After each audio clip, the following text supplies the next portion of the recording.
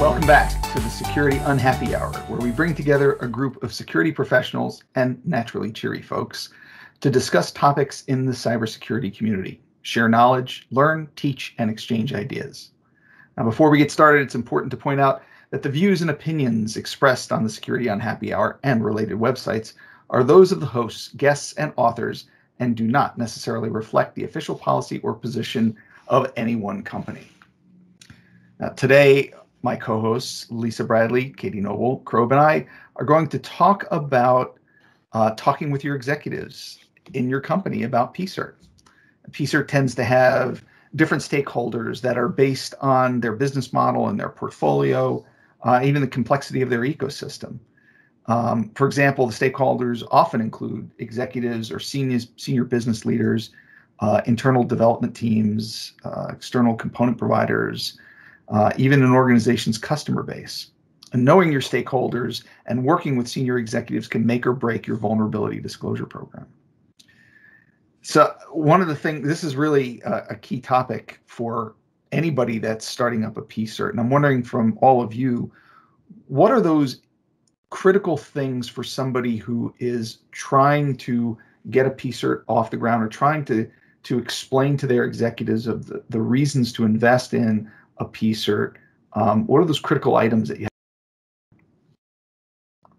have? I'll start. So my two major pinpoints that I usually talk about are customer risk and brand reputational damage. So it's very easy nowadays to see all the media articles that are out there that focus on, this big, vulnerability in the field and all these customer data's reached out and breached and blah, blah, blah, blah. So, I talk about we don't want to be a headline. We don't want to ruin our brand, that we have to have the right practices. And then when I think about customer risk, it's always protecting the customers, but I always can show that it's a customer ask too. When we look at a lot of the contracts that we're having with our customers, where they're putting in clauses about, that we deal with, have SDL and we deal with vulnerabilities. So those are the two major things that I tend to focus on when I'm trying to the importance of PSIRT. Katie, what about you? I guess when I think about PSIRT, I think about what happens if you don't. So I guess there's a huge difference in how we used to think about product security, incident response, and then how we think about it these days, and how we used to think about it even 5-10 years ago. When somebody came to you with a vulnerability, it wasn't necessarily a widely accepted practice to be able to receive that vulnerability and mitigate it and push out patches the way that we do today. It's changed a lot. And so I think about what if you don't have a PSIRT program? Where does that go? And I always like to use this example of a house. If you bought a house that was built in 1850 and doesn't have indoor plumbing, and the problem is that the county is telling you that you have to have indoor plumbing, and if you don't, they're gonna turn on water to your house, and they've been telling you for years, we're gonna turn the water on to your house. We're putting the pipe in the road, or we're about to turn it on, and then they just notify you okay, we've done it, and now we're going to turn on this water. And if you don't have that plumbing installed, the water is just going to go into your basement, and that's just going to cause you so much structural damage to your organization because you didn't have all of that plumbing in place to be able to handle those submissions and that information. So I always think about what happens if you don't have a PSIRT. Then a researcher has two options. They can do nothing, or they can publicly shame you by putting it in a public place like a Twitter or a Pastebin. And so it's really actually there's three negative options here. They can publicly shame you via the Twitter or the Pastebins. I know, right? They can do nothing and just forget about it. Or you run the risk of a lovely thing that we refer to as co-discovery, where somebody else found that vulnerability and maybe they sell it on the dark web. That's where I was going to go. Yeah, I didn't know if that was maybe one. Maybe there's an adversary out there who wants to use it to breach your customer base. There's so many worse things that could happen. So it's a huge investment, and it's a huge investment in and resources and equipment, in processes and policies. But if you don't have it, like, the risk is so much worse. So I kind of feel like it's one of those things that's just necessary. It's just kind of the way that business has to happen in order to really be able to make sure that your structure and your foundation doesn't get swept away. I think it's so much easier to sell it now than what it used to be. I mean, it was hard before when you're trying to say why this is important, because there was examples, but they were sort of few and far between. And now there's just like tons. How many vulnerabilities are there a day on like our favorite like Linux spaces and things like that? It's just nonstop. Yeah. And like you can reasonably point to other examples now and say, like, look, all of these other places have this and nothing terrible happened to them, or they were able to look at the positives and they were able to make all this progress based on be faster and more efficient and better and more responsive to their customers based on this. So that's kind of my perspective on it. Crow, what are your thoughts? I have a lot of thoughts. First and foremost, it's our duty to be a steward of the organization's brand. It's our job to help work with others, like in legal or PR, to help make sure that the brand is protected and we're not doing things that jeopardize that value for the customers and the enterprise. We do that by being a trusted advisor, and it's hard. We have some really great talking points we're going to get to about how to do some of that, but it's critical for us to become that trusted advisor, both from a technical engineering team aspect, the executive leadership, that you have to prove that you understand kind of what the corporate strategy is and how you, and by your existence, enable that. You help them go faster and achieve that velocity and return on investment they want out of their deliverables. And then you also need to prove yourself to your support and sales and customers. Every day you are proving your value. Unfortunately, things change very rapidly, much more rapidly than they ever did. At least it jokes. There's a lot of vulnerabilities in the open source space. It's explosive compared to the amount of people that used to look at this back 5, 10, 15 years ago. There just weren't as many people publicly looking at it. They weren't as, we didn't have the structures in place to be able to intake a lot of this stuff. But no, it's our job is to help protect the brand and kind of, again, earn that trust and respect of all the constituents so that we can provide that wise counsel as we're helping the organization manage their risk. I think you said an important part, thinking about what are the core values of the company. And if one of the core values is about customer trust, customer transparency, in that aspect, it's really easy then to sort of sell the security into that space and how it fits in. So I think that's a really good thing, because those core values are usually set, and they're set from, the CEO and way there. And then we could bounce on that and say, this is how we fit into that world. And from a customer standpoint, it is sometimes required by either their contracts, their legal teams. Sometimes it's a government thing where they have specific requirements that if you're using certain types of suppliers, they must demonstrate how they manage vulnerabilities, how they educate, how they make customers aware that there's potential threats and whatnot. So it's contractual or sometimes a legal requirement as well. So it is a much easier sell than it was back when old guys like Josh started out.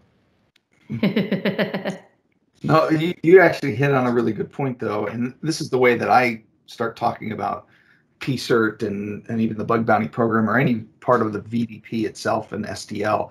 It is about trust. And that's the reason we do this, is to establish trust with our customer and our partners. And we do that through acting with integrity, through our transparency, through our diligence, to applying the best practices to build the most secure product. It's not that we're going to solve every problem now, right? We're going to have to keep working at this, but the fact that we're going to be an engaged partner with our customers changes the game, and that trust translates to revenue. there's a direct correlation. That's what sales is all about. And to me, when I go and talk to executives about PSIRT, that's where I start, because they have, and maybe I'm over exaggerating a little bit, but I feel like they have the weight of the world on their shoulders with respect to the business strategy, to the revenue that they need to drive, and the future of the company. I mean, they're helping to set a direction that's going to ensure the company is viable for, years to come. So they need all the help they can get in building that trust with customers. So the idea of using a tool like the vulnerability disclosure program in a company to help foster that trust and build that relationship is, I think, a critical component. All the negatives, the stick that goes with that, is true too, right? You can ignore the trust and say, I don't give a shit about my customers, right? But the other side of the coin, you really, you're going to get caught, in the meat grinder of regulatory issues or lawsuits and things like that if you do not demonstrate that you're acting with reasonable consideration to security vulnerabilities. Yeah. Yep. It's funny you use the term reasonable consideration. And recently, I think in the last year or so, I've seen a lot of legal cases that have changed. And they use the term due diligence. And I think due diligence used to be applied very heavily to like medical cases of malpractice. And now I think we're seeing a lot of cases that are very much in the cybersecurity realm. And it's interesting because used to be, medical malpractice, a doctor there's a mistake a doctor makes and they could be prosecuted for that. And then you saw sort of a transition to like HIPAA violations and not protecting data with due diligence. And now the same term has started to pop up when we talk about things like breaches. And not having provided due diligence. And I think a PSIRT team allows you to have that, to be able to adequately, you can demonstrate that you're providing due diligence. Yeah. In the legal term, we do care. Are you doing due care? Are you doing your due diligence? Are you taking reasonable measures a reasonable organization is analogous to you would take? Right, exactly. And you need to be able to demonstrate that along the way. And this is where the work that I would say the role of a PSIRT plays nicely into this, right? Because in effect, these are escapes. So how are you handling those escapes to communicate and to mitigate them and then communicate it back to your customer base? Yeah. So, one of the things that, depending on the company that you're in, you may have a very diverse business set. There may be challenges in taking a PSIRT that should scale across the company and then applying that to every business unit. So when you're having a conversation with an executive, what are you thinking about when you're trying to understand how they operate? What are some of the things you look for in that conversation to help you better fold into their business model? So one of the things that I learned a long time ago was to not impose my goals on them, but rather understand their goals and figure out how my goals sort of align with theirs. So when they talk about making customers happy, when they talk about, having safety measures, when they talk about, making sure that they do secure coding and things like that, or if they focus on, different areas, it's like, well, we want to be better at coding. We want to not have these vulnerabilities. We know it's a huge expense to fix vulnerabilities out in the field, before GA. So I try to figure out how I work along with their goals and just start inserting like different parts or tips or things within it so that they don't think it's me telling them what to do, but rather it's now their goals too. So it's sort of a strategic thing that one of my execs taught me a long time ago. How do I not sound like I'm trying to tell them what to do, but fit into their world? It's sort of interesting, fun little, I say sometimes we're a little bit of sales people ourselves. I don't know what your tricks are, but that's one thing that I learned. No, I think that's a good approach. In fact, I use that often. I try to point out that we're not in the business of telling you what to do. We're in the business of helping you understand the guardrails that you should operate within, and then to facilitate your ability to make business decisions within those guardrails, so that it's not saying that you can't drive outside of the guardrails, but there are reasons why you shouldn't, and we're here to help make sure you understand what those reasons are. So when you're making a business decision to deviate from what the industry might consider the norm, you're making an educated decision, right? What about directly establishing a PSIRT? I mean, we have a lot of people we know in the industry that are trying to get a PSIRT off the ground. They're hired and they are a PSIRT of one. Some of us may have been in that position before. I don't know what you're talking about. How do you sell an organization on recognizing that that's not enough? All right. It's a hard one.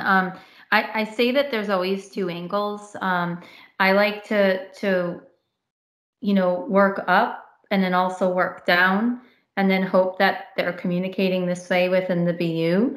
So, if I'm not the exec in charge or my sponsor team, I tend to often give them jobs, manage up type of thing, and tell them to them be the sellers of the higher level. And then, when I was more on the lower position, then I was working with the cross teams to try to explain to them why it was important. And usually it tried to meet in the middle. Now I'm in a different role where I'm more one of the ones trying to focus on the execs here and have my team focus on the level here. A lot of the times it's trying to, like I said, understand their goals, understand their vision, and then making sure that I'm explaining what a PSIRT is, and then giving them and the KPIs and the importance, and I'm making sure that I'm talking to them now. And I often get said that I use acronyms, right? So like my boss said, hey, Lisa, stop using acronyms so much, because this isn't their world all the time. So how do you make sure that you're relating to them and giving them the right artifacts that relate to their world? So that's one of the ways, but it's not easy when you're a person of one, because then you're trying to cover both grounds. I think ideally there, I'm not sure that the person of one is a sustainable solution. No, I think we all kind of agree with that. And so that comes back to the whole, I think, reason that we're having this discussion, because you want to talk to your execs, because a PSIRT of one is really not sustainable. And so you really need that advocacy and buy-in. And without the advocacy and buy-in, I mean, you're doomed to some really long nights by yourself. So, I mean, it's about, from my perspective, it's about making the business case. So it's like, as Lisa said, you have to talk to people in their own language, and you have to build allies and build advocates. Because, I mean, if I can get one or two people who understands the value of a PSIRT, then I can allow them to amplify my message, right? And so that's the surrogate sort of strategy there. It's not all about one, and there's so many different options and avenues for trying to communicate how important it is internally and externally. Like PSIRT teams basically act as an advocate for the security vulnerability. You're both the advocate within your organization and the advocate outside of your organization. So this facilitation has a lot of power, and it has a lot of benefits, because you can talk outside the organization. You can show how PSIRT teams have brought value to other organizations and how well those other organizations have done and benefited from that. So it's all about making the business case, using metrics that are understandable, showing comparisons, and building those allies and alliances and advocates. Without that, I think you'll never institutionalize a change. You'll always be a PSIRT of one. Well, if you're a PSIRT of one, there was something that inspired the organization to start that journey. So if you are in that position, you need to understand what circumstances arose or what business drivers made some executive that has no security experience decide to fund some type of product security team. And that's, as you all said, it's going to be a long journey. But if you can understand that why this was important for the organization to start with, you can start to build your case through metrics, through peer comparisons. Executives, one thing all executives love is they love to hear what the guy across the street's doing. That's their favorite thing. I do that a lot. I utilize our peers, our partners, our competitors, and show, what they're doing and why it's of value. I also don't ever let a good story not go to use. So I utilize other people's stories to sell. Like when I think about the maturity of what I'm trying to do in the company that I'm in and how I'm continually trying to mature them, I talk about what this situation, like Heartbleed was so monumental, right? And I could even start with saying Heartbleed, and this is why we now are trying to figure out open source dependency management in most companies and figuring out I know you roll your eyes, but it's hard. There's a lot of teams that don't know what they consume. Maybe you shouldn't use it if you're not going to manage it effectively, would be my advice. I understand, but people started using it without understanding the consequences of using it, which was a common industry mistake. I know not you, but a lot of other companies. But anyways, the point is that, use that story to show why you need to mature. I always like to think of like some of the other ones, the Equifax, the Target stories, like things like that. Like, they're important. They're media attention, and they change the way we do security for all of us. And they did. They did, Cobb. They did. You're giving me the fun fact. In the long view, Target lost nothing. They have regained everything back.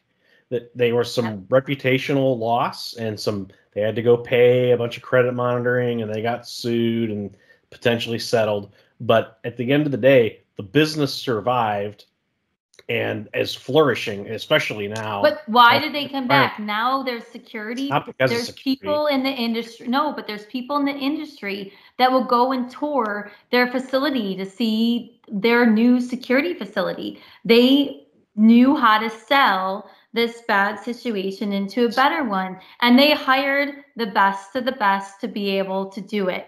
They turned a bad situation around. And that's what I'm saying. Like, if you didn't have your bad situation yet, you can utilize somebody else's bad situation to sell why it's important. So there was actually, I think it was Bill Clinton's chief of staff, maybe. It was Rahm Emanuel, and I can't remember who he was, but he's got a very famous quote about how you should never let a good crisis go to waste. There you go. I think it says here, what I mean by that is an opportunity to do things that you wouldn't have been able to do before. And you should never want a serious crisis to go to waste. Doesn't mean it's your crisis, but the point is that we learn from each other, and you don't have to make the same mistake that somebody else made. That those mistakes allow us to move forward in a way that we wouldn't have been able to do before had we not had the benefit of learning from that mistake. Yeah. There's I think a lot of benefit to being a part of an industry group that discusses PSIRTs so that you can learn from everybody else. You can also take advantage, and this is a little bit of a plug for the PSIRT services framework that a lot of us had helped to author. And we also have the PSIRT maturity guide. Both of these are available on first.org. These are good starting places if you're trying to build a case for the PSIRT. You're hired into a company and you need to be able to sell your executives and what the plan is, what's the vision, what's the future. You can use these to get the building blocks that will allow you to mature into a world-class vulnerability disclosure program. The other thing I would also recommend is there's a great book called Cybersecurity Law, and when we do post-production on this, I'll make sure that I put this up on the screen, the name of the book. But it's a tome. It's a huge book, and I think the latest publication came out in 2019, but it has a case study basically of all the different kinds of either cybersecurity incidents or breaches or vulnerabilities that have exposed companies to either fines or lawsuits. And it gives you that ammunition to say, look, here's the crises. Here's a whole series of crises that are within our industry group or in our vertical. And this is what happened. Now, if we want to prevent these and we want to build trust with our customers, we'll build out this roadmap based on industry best practices that were formed by, the first PSIRT special interest group, and with the right practices in place. And here's a roadmap for you to follow, and then you can put numbers around it, right? What was the cost, right? How much is it going to cost? Yeah. So one of the things that I always struggled with is I call it the crying wolf syndrome. Like because you want to make sure that an exec never gets blindsided by an issue. So let's say you already have your buy-in, you have your PSIRT running, but you want to make sure an exec never gets blindsided by a customer, a media, or they're up there talking about, some other big selling point, and then all of a sudden they get asked about some vulnerability. So I always try to figure out, like, how do I give a broad enough reach about issues that I think might ever be brought up in that type of situation, but that I don't always cry wolf with them with every situation, and like that they're immune to it.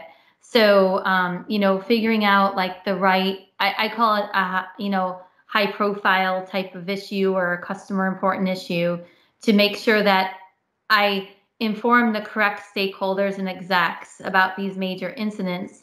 But then I don't do it often enough that they just think, oh, here goes Lisa again telling you about something. That was one of my biggest lessons I think I had to learn when I was starting in PSIRT, is how to find the right balance there. I don't know if you guys felt the same, but that was the thing for me with the execs. That was always a problem that I had, especially working in the government space. So for the audience that doesn't know, I came from a government world doing vulnerability coordination, I know. So I 20,000 vulnerabilities coordinated in a 2-year time frame. So there was always this constant, you would see some congressional representation or some senior undersecretary somewhere, some director somewhere would be listening to the news or watching CNN, or their kids got a Wired magazine open, or they've got Wired magazine open, and the next shiny thing.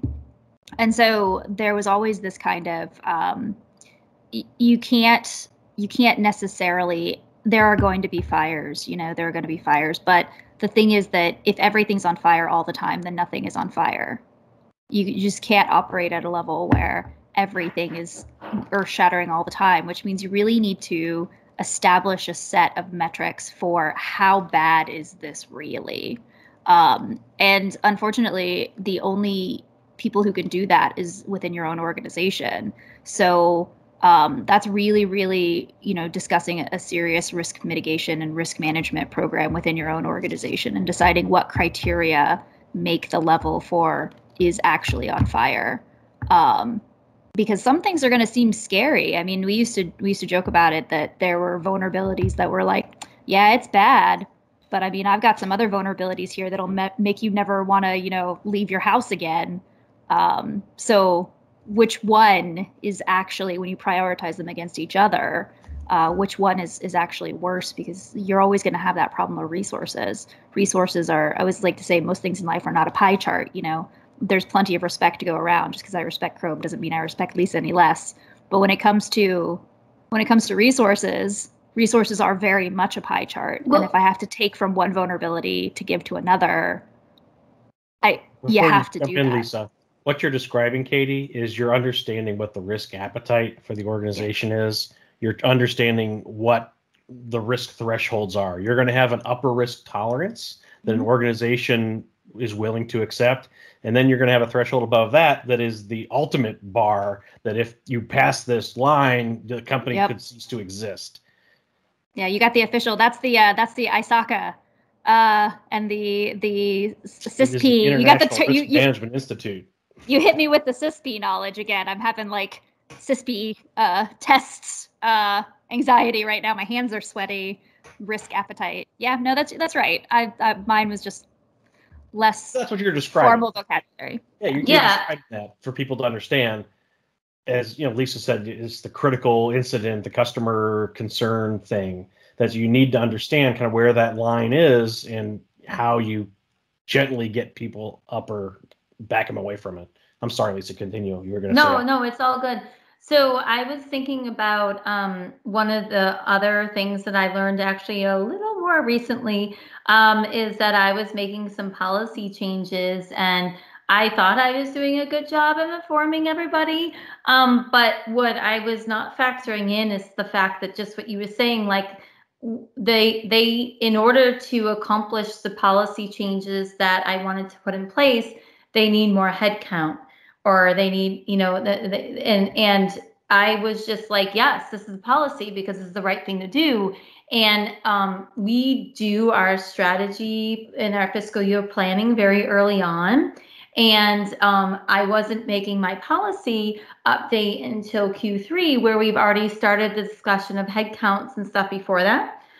So I learned that for executives, when we're going to do some policy changes, to make sure that they're formed early on and to try to make them earlier part of the fiscal year of that current year, so that when they go to do their planning the next year, they could try to think of the headcount they might need to accommodate this policy.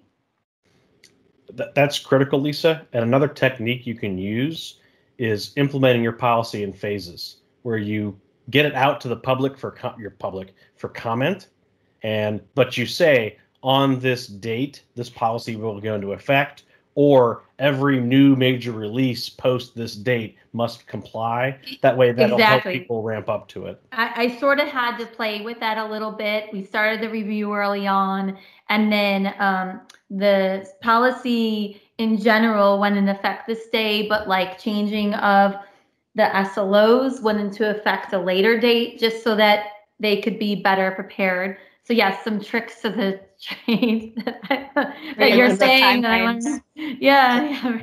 That helps the business not accuse you of moving the target all the time. If you say very plainly, this is kind of our 1 to 2 to 3 year policy journey we're going to go through, they can plan for it. And as you need to know those dates, just exactly as you pointed out, you have to know what the rules are in your org, like when does budget season start and how can you get stuff in. But at least if you've had this plan, this multi-phased plan, they can start to, they'll have that in the back of their mind. You can remind them as part of it. Exactly. Hey, I already realized the struggle for doing it this year, so I already told them what's going to happen next year, so that they wouldn't say I never told them until they get it. You got to tell them, and then tell them again, and then tell them again, and then have realistic timelines in there. And really, you've got to get that strategic thinking, kind of what's the long-term plan here, and what are we going to need to do in order to enable those long-term plans, which align with the goals of the business. Exactly.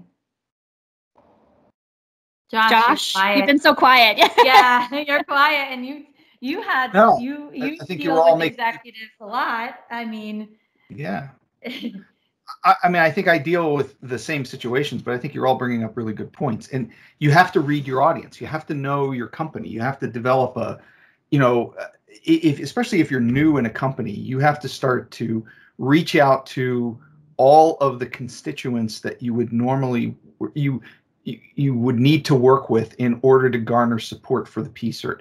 Don't go straight to the top and say, this is what I need to do. You're going to surprise everybody in the process, right? So you need to go and talk to everybody around you and basically warming the water, right? Get them familiar with you, get them comfortable with you, listen to what they have to say, understand what their needs are, integrate that into the plan that you're about to lay out, and then collectively go up and say, we need this, and they're going to be your best support. It's sometimes it can really hurt you if you're the lone person standing up saying, I need this. If you have everybody saying they need this, that's more powerful. So a technique to do that is you create an advisory board. You get these subject matter experts, you give them a fancy, you're part of the advisory board. They get very excited, and then you kind of convince them that your ideas are theirs, and then they become your biggest advocates. Right. Once it's their idea. But it gives them the opportunity to collaborate, to voice their opinion. You can debate and hash it out before it actually goes up to the big boss. Everyone's gonna know all my tricks now, but again, I tell you, you really know when you won when you're on a call and someone else says, "Why are we doing this?" and you're about to speak, and someone else jumps in and says why we're doing it. And they're saying your words, but they're saying it and they're believing it. And you're like, oh my God, they got it. That was great. Yeah. Like, yeah. You turned I into we. Right. Yes, that's a good way to put it. Josh said, I to they, they need this. But what you ultimately want is you want I into we need this. We all need this together. And so nobody should feel like it's us versus PSIRT. It should be PSIRT is all of us. That's the end goal. Yeah. So when we think about things like, I want to switch the subject a little bit because it's like, okay, we now got them sort of on board, and the next thing is how do we show them what good looks like and what do they think good is, and they might not know what good is. So what I've been focusing lately on is like, what are the key KPIs?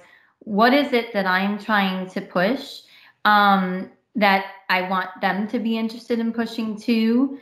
And how do I put it in a good view, metrics wise, presentation wise? Sometimes I only get 15 minutes, and I'm usually sharing it with SCL stats too at the same time every quarter.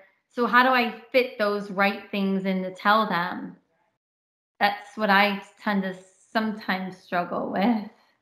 Well, I can tell you really quickly because I know Josh has a lot of thoughts on this.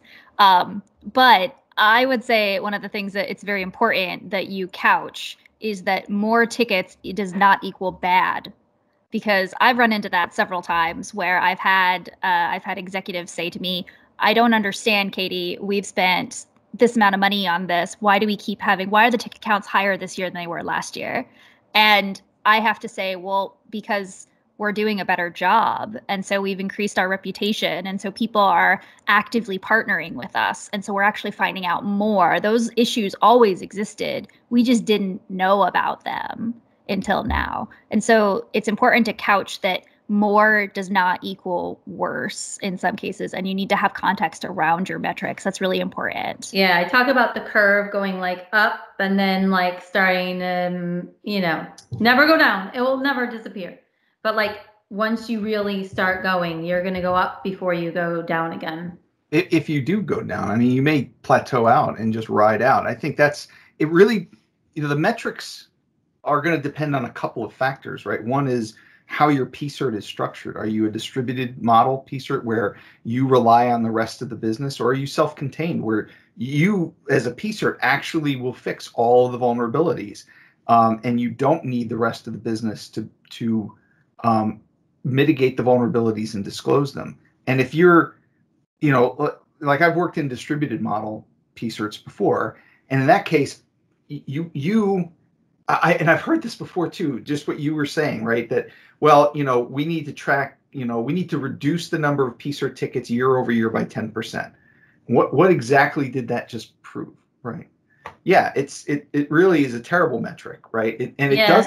The other problem with that kind of a metric is it also puts the onus on the PSIRT team. So what motivation do I have to actually create PSIRT tickets then when I should be, right? I should be tracking those.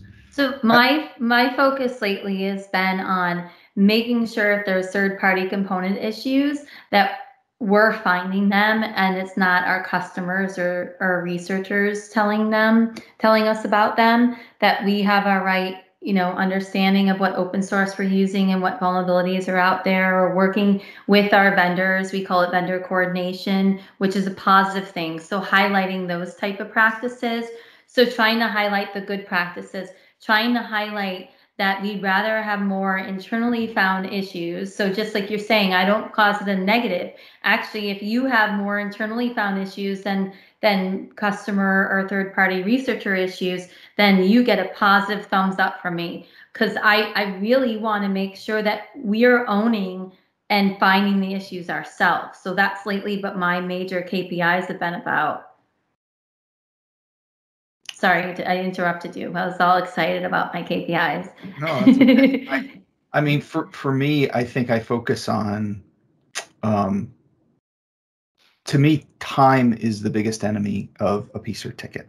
The longer you know about a vulnerability and have not mitigated it, have not communicated to your customer, the greater the liability you have as a company and the greater risk you put your customer base into. Right? Certainly. So, well, time's like everybody always looks at time, right? Well, hopefully. Yeah, hopefully they do. But you also have to chunk that out into time slices, and you can't use that though to beat up the rest of the business and say, hey, look, you didn't get this done. You didn't get through triage in a certain period of time on average. That's not the point of it. The point is to use that as a guide to how you adjust the business model, right? How do you change the way your team performs?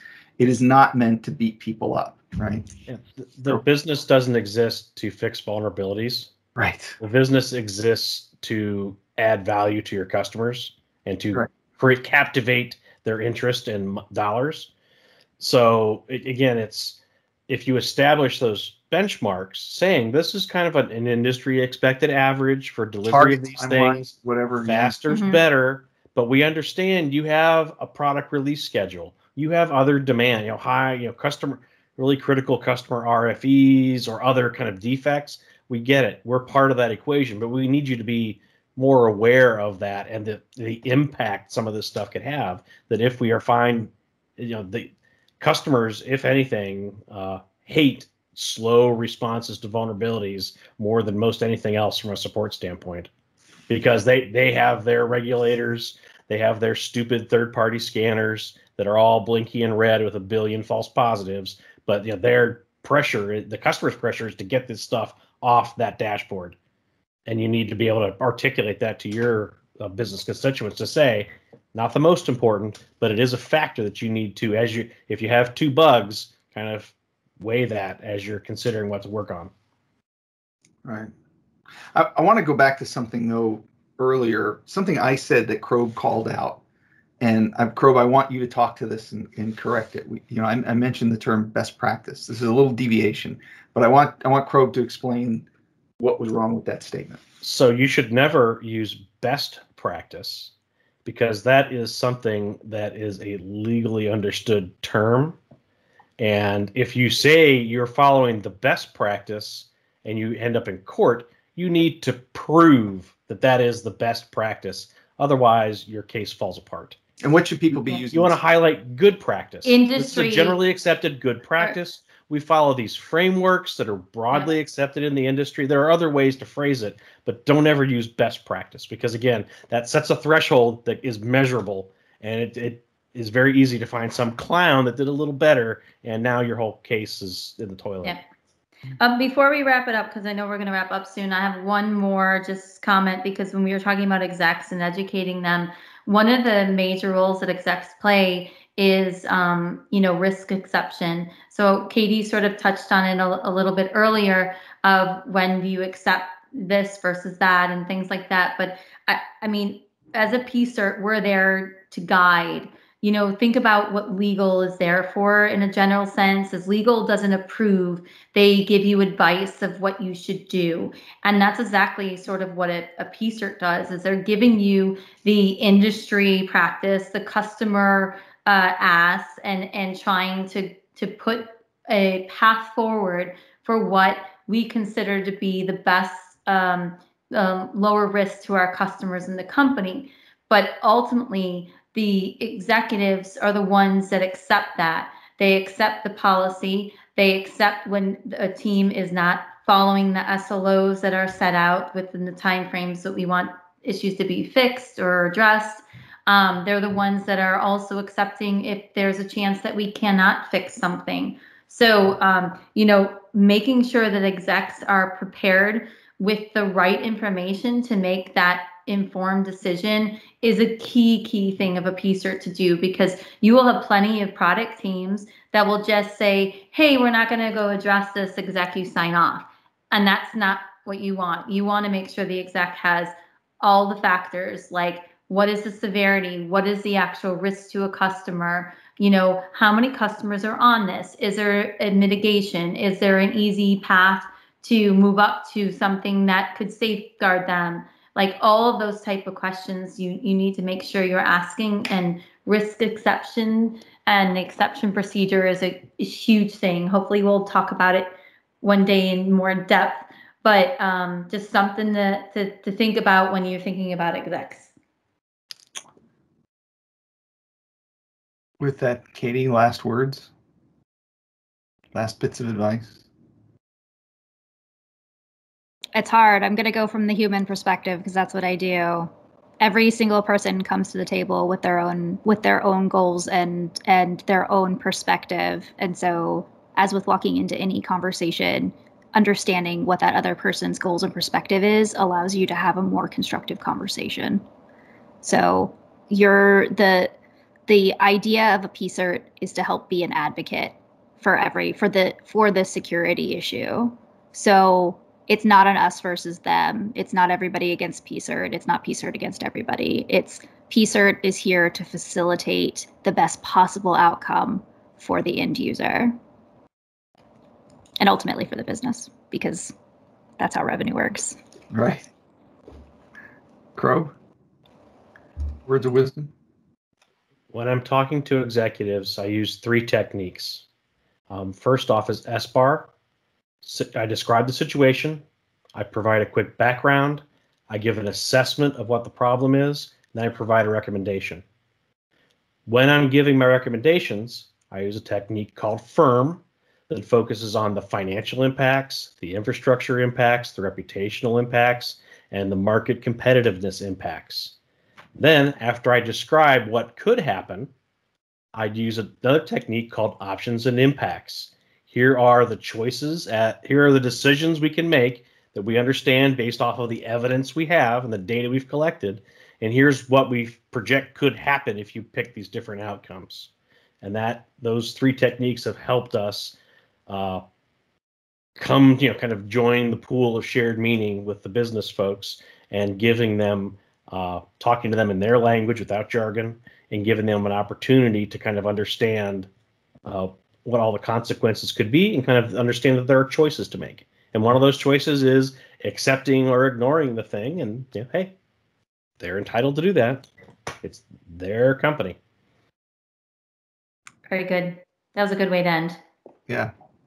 One last thing I'll add is that, well, I meant to say this earlier, but we all have to remember that security operates at the behest of the business, not the other way around. So we're in a business, we're making money, and we're meeting the needs of our customers. So we can't ever forget that. So, all right, folks. Well, thanks very much for listening and watching. Hopefully you learned a little something, and look forward to seeing you next time.